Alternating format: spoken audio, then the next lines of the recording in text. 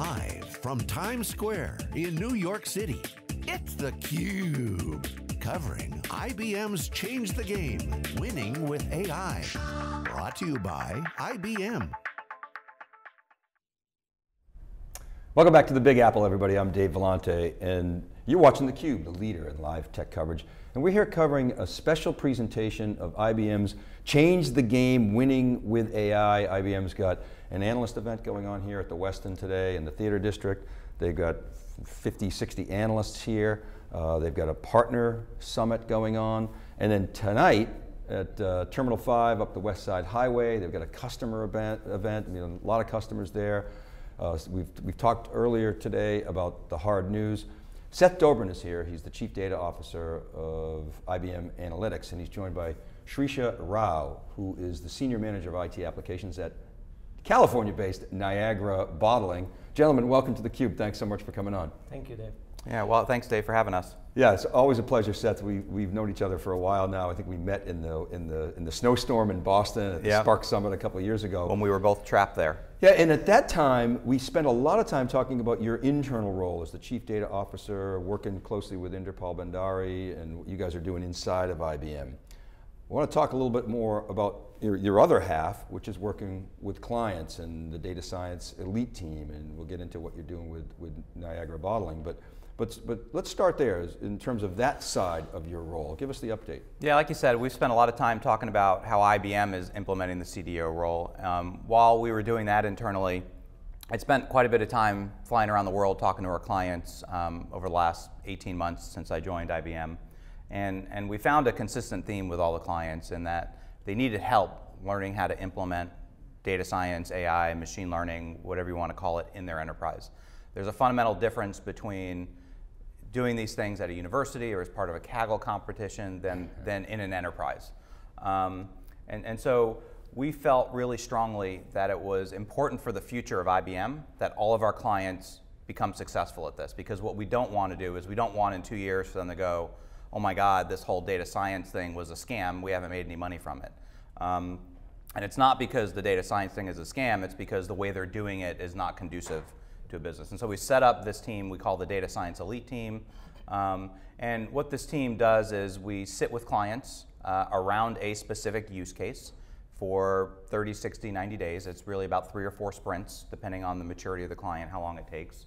And we help them learn through this use case how to use Python, R, Scala in our platform, obviously, because we're here to make money too, to implement these projects in their enterprise. Now, because it's written in completely open source, they can, if they're not happy with what the product looks like, they can take their toys and go home afterwards.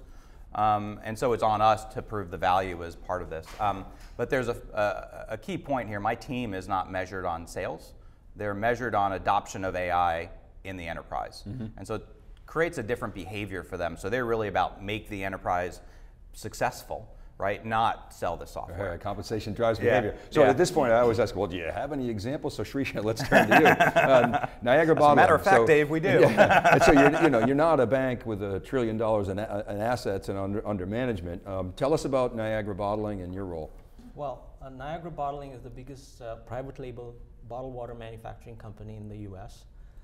We make bottled water for Costco's, Walmart's, major national grocery retailers. These are our customers whom we service, and as with all large customers, they're demanding, and we provide bottled water at relatively low cost and high quality.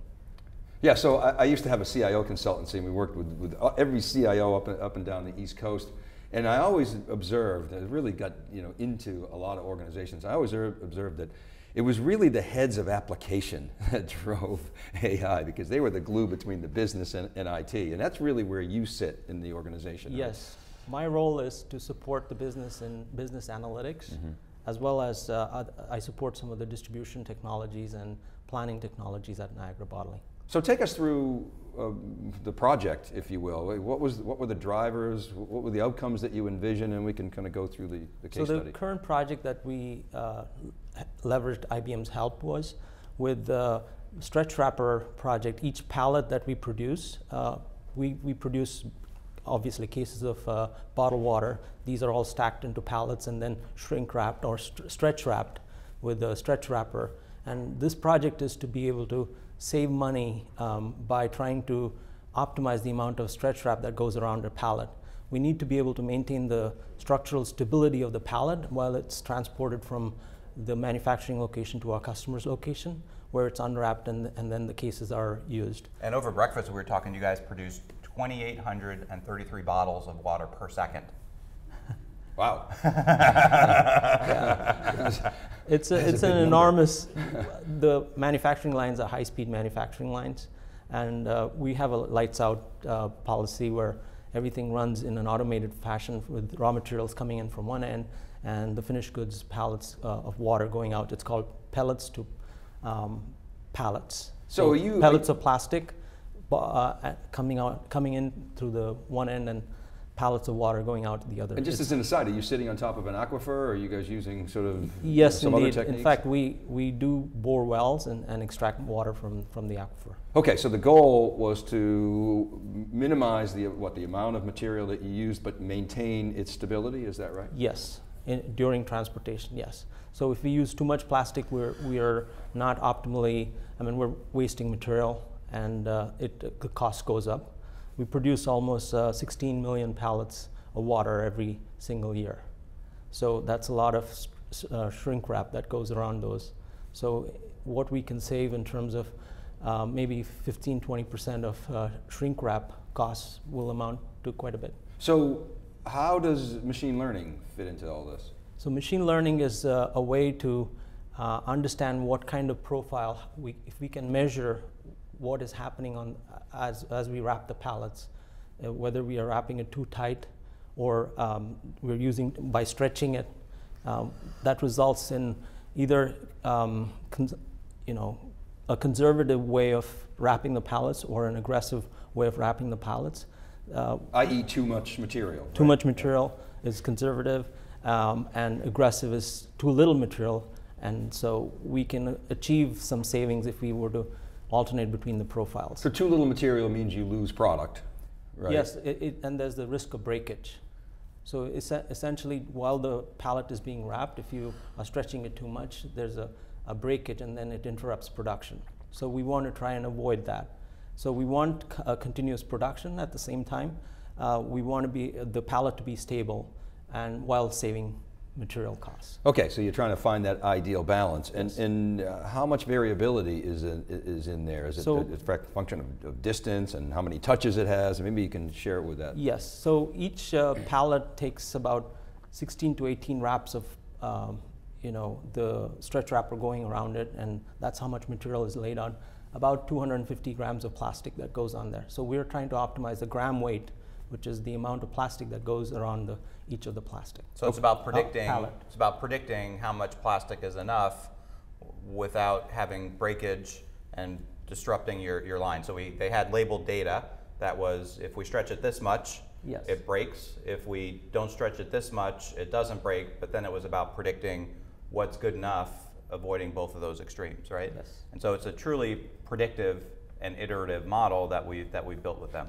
And you're obviously injecting data in terms of the trip to the stores as well, right? You're taking that into consideration in the model, right? Yeah, that's mainly to make sure that the pallets are stable during transportation. Right. And that is already determined how much containment force is required when you stretch and wrap each pallet.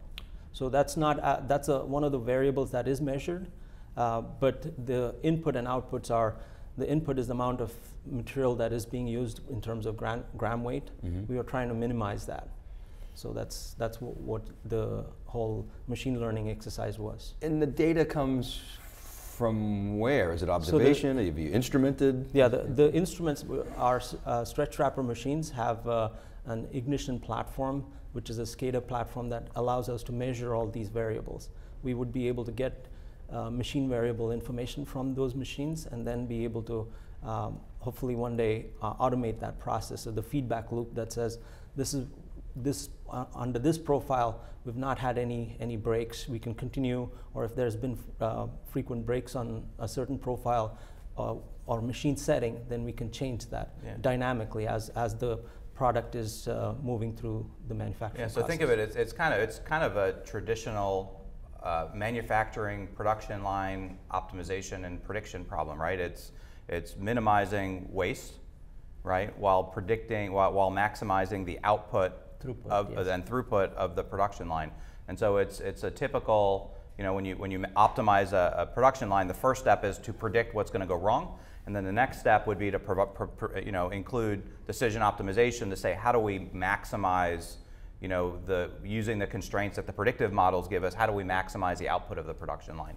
And so this is not a unique situation, it's a unique material that we haven't really worked with to predict, but they had some really good data on this material, how it behaves, and that's key, as you know, Dave, and probably most of the people watching this know, label data is the hardest part of doing machine learning and building those features from that label data, and they had some great data for us to start with. Okay, so you're collecting data at the edge, essentially, and then you're using that to feed the models, which is running, I don't know, where's it run, in your data center? Yeah, in our data center, there's an instance of DSX Local that we stood up, and most of the data is running through that. We build the models there, and then our goal is to be able to deploy it to the edge where we can complete the loop in terms of the feedback that happens. And iterate. And DSX Local is data science experience? Yes. Local? Yeah, / Watson Studio. So okay, now what role did IBM and the data science elite team play? Maybe you could take us through that.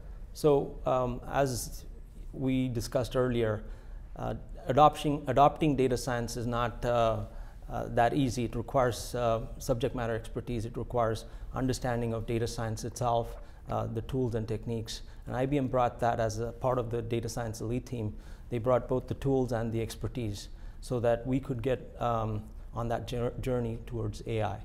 Yeah, okay, and it's not a do the work for them, it's a teach the fish. And so my team sat side by side with the Niagara bottling team, and we walked them through the process. And so it's not a consulting engagement in the traditional sense. It's how do we help them learn how to do it. And so it's side by side with their team. Our team sat there and walked them through it. For how many weeks? We've had about 2 sprints already, and we're entering the 3rd sprint. It's been about 30 to 45 days between sprints. And you have your own data science team. Yes, our team is coming up to speed using this project. They've been trained, and but they needed some help with people who have done this, been there, and have handled some of the challenges of modeling and data science. So it accelerates that time to value. Outcome and value, and then there's a knowledge transfer component that is occurring now. I guess it's ongoing, right? Yes, and the engagement is unique in that sense, in the sense that IBM's team came to our factory, understood what that process, the stretch wrap process looks like. So they had an understanding of the physical process and then how it's modeled with the help of the variables, and understand the data science modeling piece as well. So once they know both sides of the equation, they can help put the physical problem and the digital equivalent together, and then be able to correlate why things are happening with the appropriate data that supports those. Yeah, and in the constraints of the one use case and the up to 90 days, there's no charge for this too. So it's like I said, it's paramount that our clients like Niagara know how to do this successfully in the enterprise. Is it freebie? No, it's no charge. Free makes it sound too cheap. but it's part of obviously a broader arrangement with buying hardware and software. Yeah, it's a strategy for us to help make sure our clients are successful, and I wanted to minimize the activation energy to do that. So there's no charge, and the only requirements from the clients is it's a real use case. They at least match the resources that I put on the ground, and they sit with us and do things like this and act as a reference and talk about the team and our offerings and their experiences. So you got to have skin in the game, obviously, and you have an IBM customer. There's got to be some commitment for some kind of business relationship. But how big was the collective team for each, if you will? So IBM had about two to three data scientists, and Niagara matched that, 2 to 3 analysts.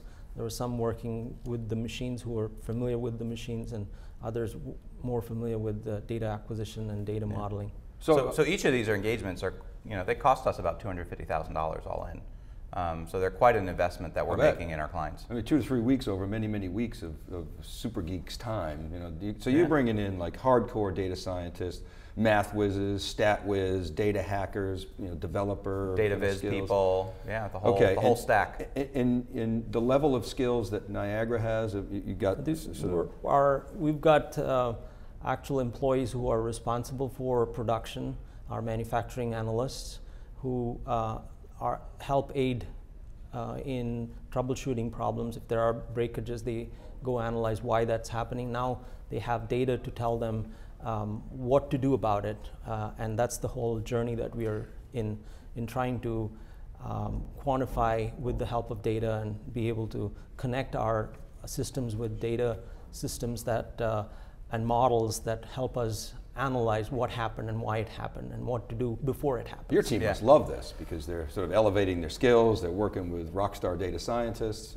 Yes. And we've talked about this before, a point that was made here is that it's really important in these projects to have people acting as product owners, if you will, subject matter experts that are on the front line, that do this every day, not just for the subject matter expertise, because I'm sure there's executives that understand it, but when you're done with the model, bringing it to the floor and talking to their peers about it, there's no better way to drive this cultural change of adopting these things and having one of your peers that you respect talk about it instead of some guy or lady sitting up in the ivory tower saying, "Thou shalt."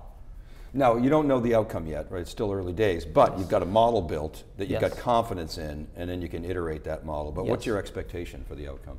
We're hoping that the preliminary results help us get up the learning curve of data science and how to leverage data to be able to make decisions.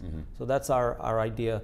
There are obviously optimal settings that we can use, but it's going to be a trial and error process, and through that, as we collect data, we can understand what settings are optimal and what should we be using in each of the plants. And if the plants decide, hey, they have a subjective preference for one profile versus another, with the data that we are capturing, we can measure when they deviated from what we specified. So we have a lot of learnings coming from the approach that we are taking.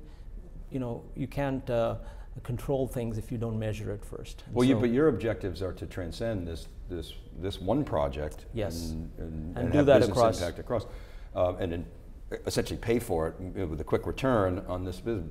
That's the way to do things these days, right? You get sort of more narrow, small projects that give you a quick hit, and then leverage that expertise across the organization to drive more value. Yes. Love it. What a great story, guys. Thanks so much for coming to theCUBE and sharing. Congratulations.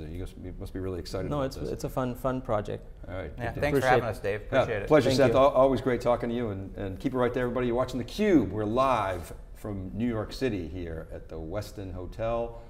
CUBE NYC, hashtag CUBE NYC. Check out the IBM.com/winwithAI. Change the game, winning with AI tonight. We're right back after this short break.